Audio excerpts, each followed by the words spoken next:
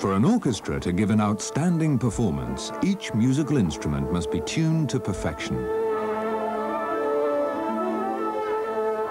A technician working with an engine must give the same care and attention to each individual component.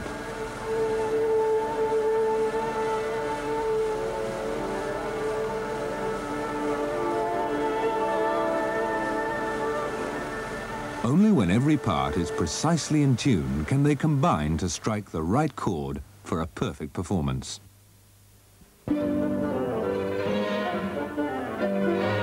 Performance is important in any car, but even more so for turbos. Turbocharging gives the ideal balance, performance plus economy. It increases power without the additional cost or weight of a larger engine. Racing cars as far back as the 1920s used superchargers, from which the turbocharger has evolved. Superchargers improve performance by blowing the air-fuel mixture into the cylinders and are usually belt-driven from the crankshaft. However, they have one major disadvantage. They absorb power from the engine to drive them.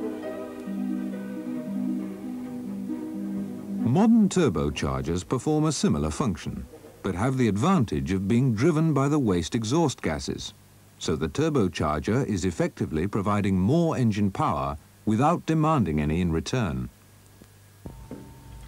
The turbocharger is bolted to the exhaust manifold. At its heart is the shaft assembly. This has a turbine wheel on one end and a compressor wheel on the other. The shaft assembly is enclosed in a body which comprises a turbine housing, a bearing or center housing, and a compressor housing. Exhaust gases enter the turbine housing from the manifold, powering the turbine, which spins the compressor wheel. This draws air from the filter and blows it under pressure through the carburetor and into the engine. As engine speed increases, the turbine spins faster, increasing pressure. The higher the pressure, the quicker the cylinder is filled, producing more power. This compression of intake air is known as boost pressure. A high volume of oil is fed from the engine lubrication system to the center housing, then through drilled passages to the bearings. An adequate supply is essential, as the shaft assembly can rotate at up to 130,000 revs per minute.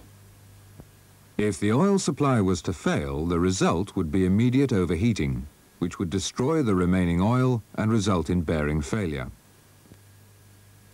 A wastegate, which acts as a safety valve, is operated by a diaphragm and pushrod. This controls maximum boost pressure, which could otherwise damage the engine through over-revving.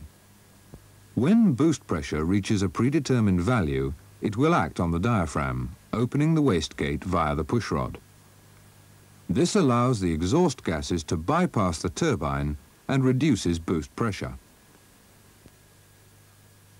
If the wastegate valve is jammed shut, a relief valve in the plenum chamber will dump the excess pressure to atmosphere, preventing damage to the engine. On the Montego turbo, boost pressure is limited to 10 pounds per square inch by a purely mechanical wastegate. The Metro turbo has basically the same wastegate operation, but incorporates an electronic control system. A solenoid valve, controlled by an ECU, limits boost pressure to 4 pounds per square inch up to 4,000 revs per minute, increasing to 7.7 pounds per square inch at 6,300 revs per minute. This valve, mounted on the left-hand side of the bulkhead, regulates turbo boost by reducing the amount of boost pressure acting on the wastegate diaphragm. The valve can open and close up to 12 times a second, depending on engine speed. If the electrical supply fails, the valve will remain closed, limiting boost pressure to 4 pounds per square inch. Because boost pressure rather than vacuum can be present in the inlet manifold, the crankcase ventilation system is unique. Ventilation is dependent on two valves, one in the inlet manifold and one in the breather hoses between the engine and air filter. During overrun or at idle, when inlet manifold depression is high, crankcase fumes are drawn through both these valves. As engine speed increases, boost pressure closes the manifold valve to prevent the crankcase being pressurized. The fumes are then drawn in through the regulator valve and nozzle, located in the base of the air cleaner. The fuel systems fitted to both the Metro and Montego are of the high-pressure recirculating type. During cranking, the fuel pump receives power from the starter solenoid. Whilst the engine is running, the pump is fed current via the oil pressure switch.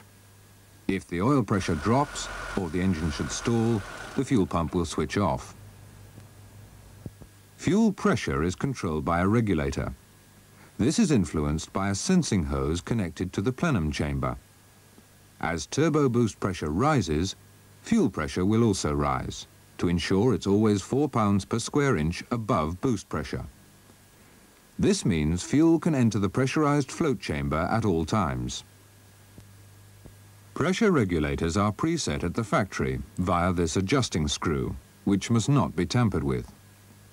A wrongly adjusted regulator can upset the fine balance between fuel line and float chamber pressure.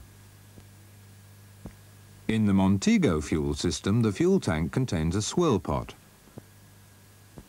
Inside this is the fuel pipe pickup strainer. The action of the swirl pot prevents air entering the fuel lines when the fuel tank levels are low. A vapor separator on the bulkhead prevents aerated fuel entering the carburetor by means of a fine gauze filter. The air-free fuel then flows via the top outlet to the carburetor. Any aerated fuel is directed through the bottom outlet to the pressure regulator and back to the tank.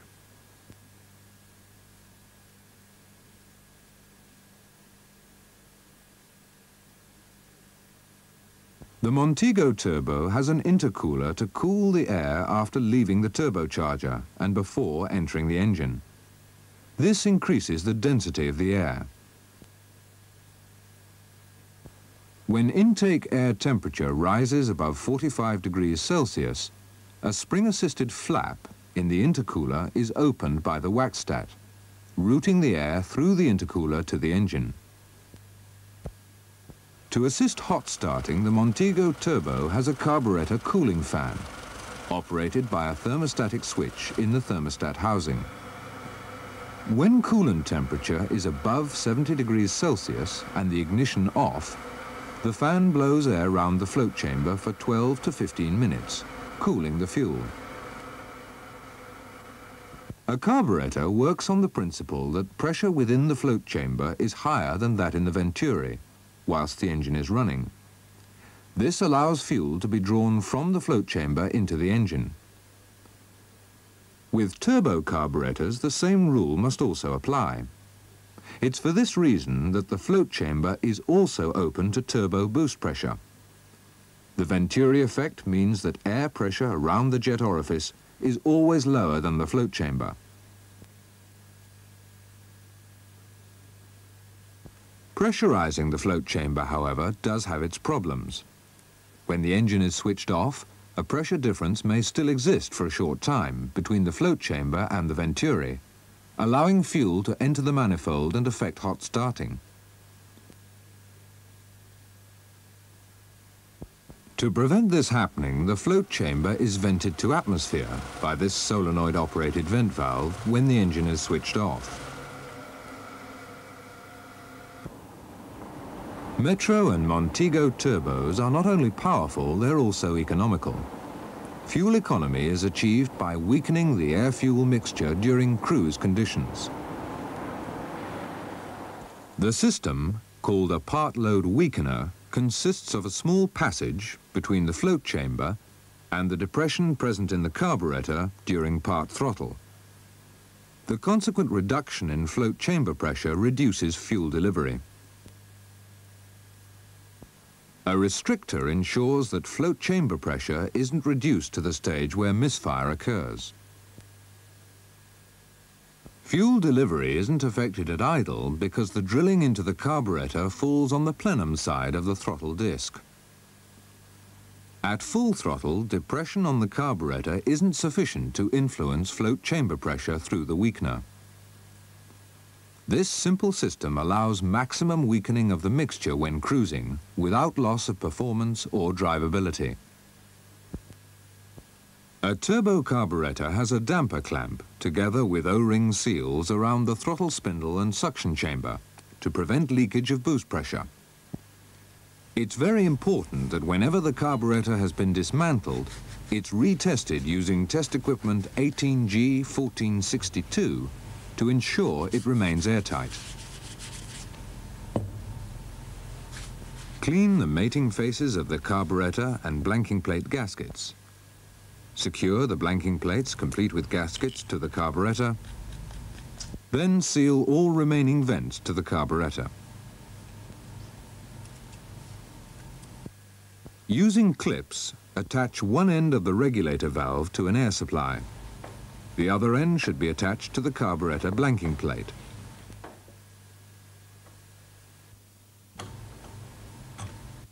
Turn on the air.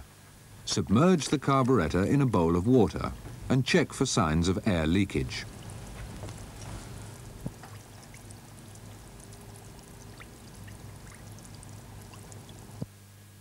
Renew any gaskets or seals which leak, then retest. Dry the carburetor with a cloth and ensure the piston damper cap and its clamp are firmly secured.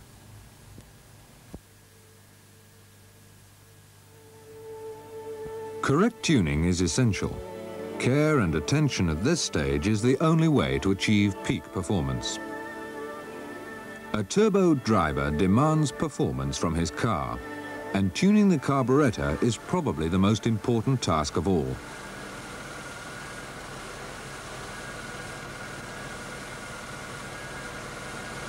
Make sure that engine tuning equipment is properly maintained, calibrated, and used correctly. The tuning procedure on a turbo carburetor is the same as conventional carburetors. The engine must be in good mechanical condition, and the valve clearances, ignition system, and timing must be correct. Check that there are no air leaks in the manifolds or malfunctions with the carburetor vent valve. Make sure the air filter is clean and all vacuum, pressure and intake hoses are secure and free from kinks or splits. Switch off all electrical loads. Remove the damper, top up with engine oil and secure the clamp.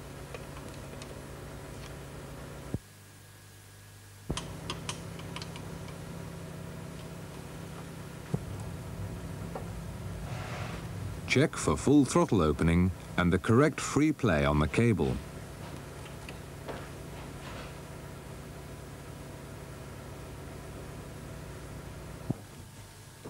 Don't forget to check the intercooler hoses on the Montego, as air leaks here will reduce power.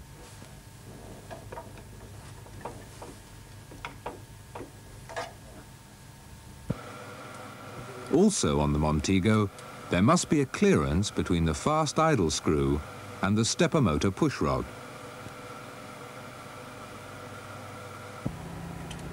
On Metro, ensure the choke control cable returns fully and has some free movement.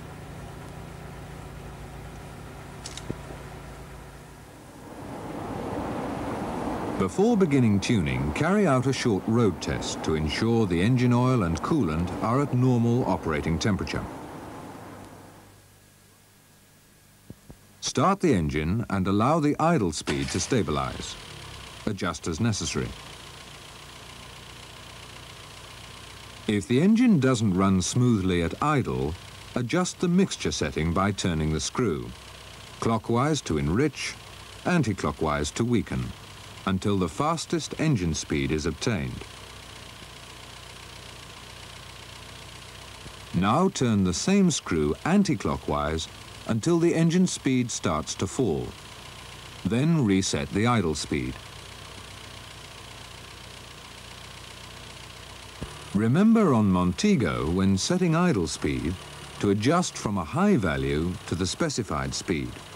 Otherwise, the engine management system will attempt to maintain an idle speed by operating the stepper motor whenever the speed falls below a certain level.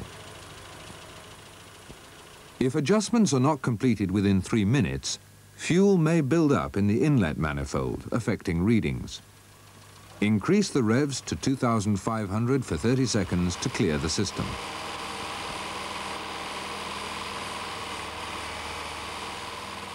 Using the exhaust gas analyzer, reset the mixture adjusting screw to obtain the specified CO level. On Montego, disconnect the coolant thermistor multiplug. When the ECU senses open circuit at the plug, it will index the stepper motor to a fast idle condition, without providing enrichment through the rotary choke. Start the engine and check the fast idle speed. Adjust if necessary.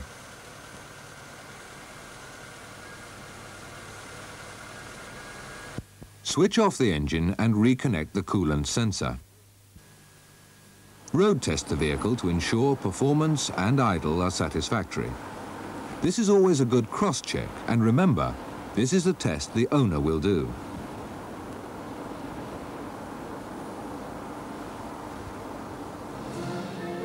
An orchestra can only give its best performance if the conductor understands the part played by each individual musician.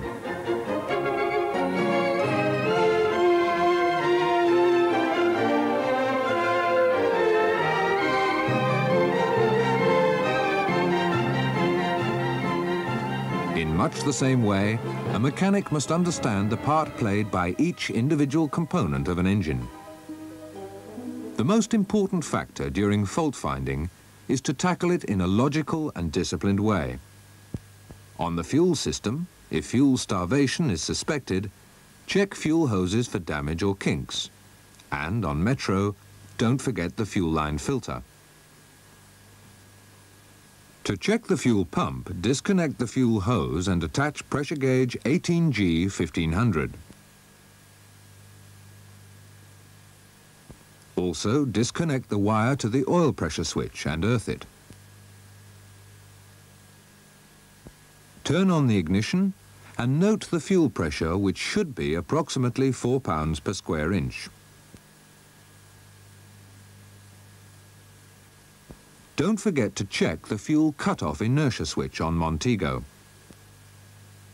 If all these are working correctly, check the fuel pump relay. Disconnect the relay from the multiplug and bridge the terminals 85 and 3031. Switch on the ignition. If the fuel pressure is now correct, the relay is faulty and must be renewed. If there's still no fuel pressure, either the fuel pump is faulty or the fuel line is blocked.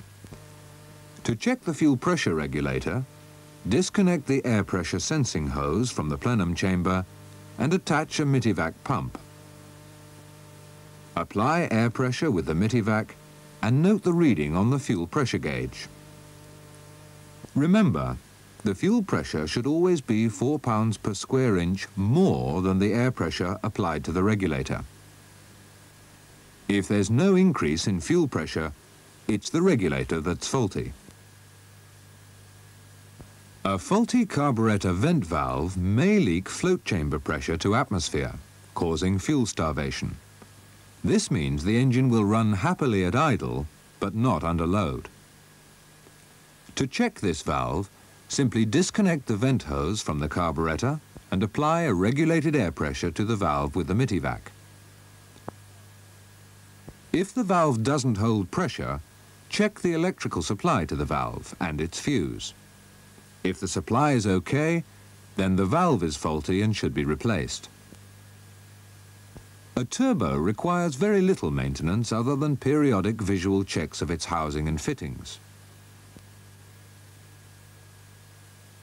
Turbo failures are usually caused by one of the three turbo killers: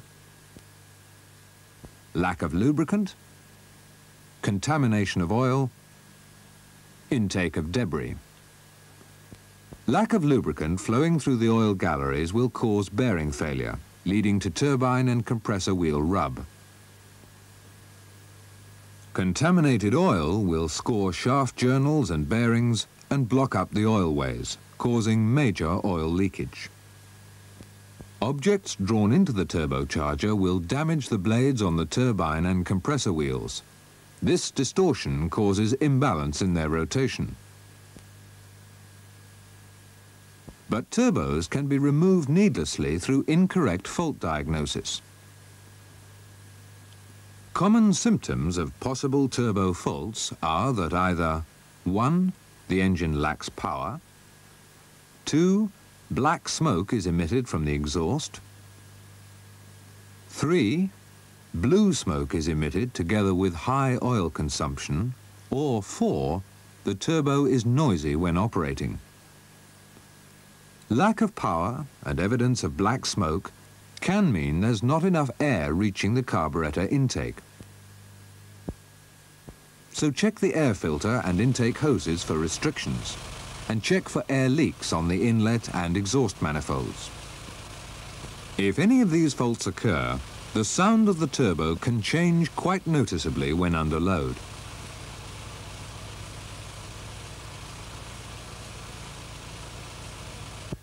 Lack of power on the Montego turbo can be caused by failure of the thermostat in the intercooler.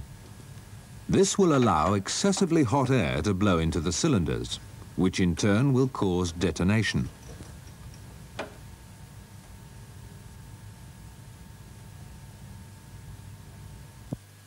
The knock sensor will detect the detonation and fully retard the ignition timing, causing lack of power. To test the thermostat, remove the bottom hose from the intercooler and see if you can move the flap by hand. If it moves, but its operation is still suspect, remove the intercooler to check the thermostat. Simply immerse the thermostat under water at 55 degrees Celsius and hold it there. If there's no movement, the intercooler is faulty and will have to be replaced.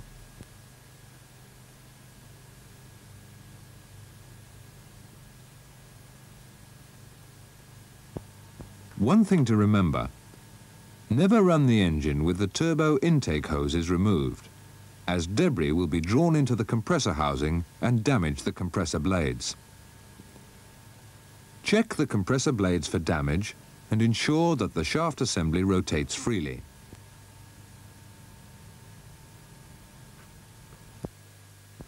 An oil leak through the shaft seals in the turbo or a malfunction in the engine may result in blue smoke. If there's no excess movement in the shaft and the shaft runs freely, check that the turbo oil drain, located behind the heat shield, isn't blocked. Finally, check for excessive crankcase pressure.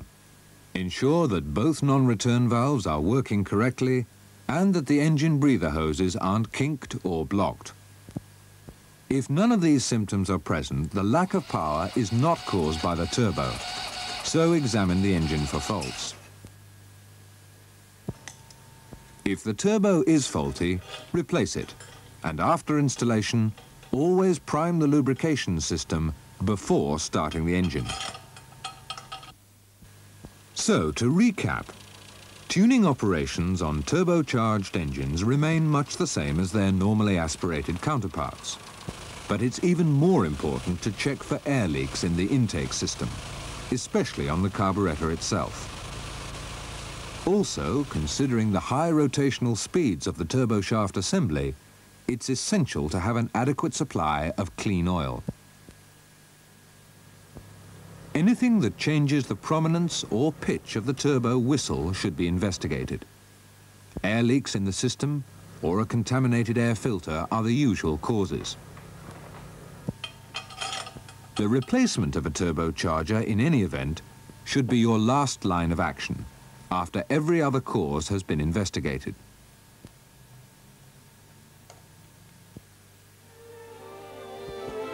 Improving performance has been the ambition of the British car industry since the dawn of motoring. The translation of that ideal into reality has spanned generations of dedicated engineering. The turbocharger owes its parentage to the superchargers of yesteryear and now powers today's supercars, bringing turbo power, performance and economy to the Metro and Montego range. But any performance is only as good as the tuning of the instrument. The customer demands excellence, and with your expert fault diagnosis and tuning, you can give him the power, economy and performance he expects.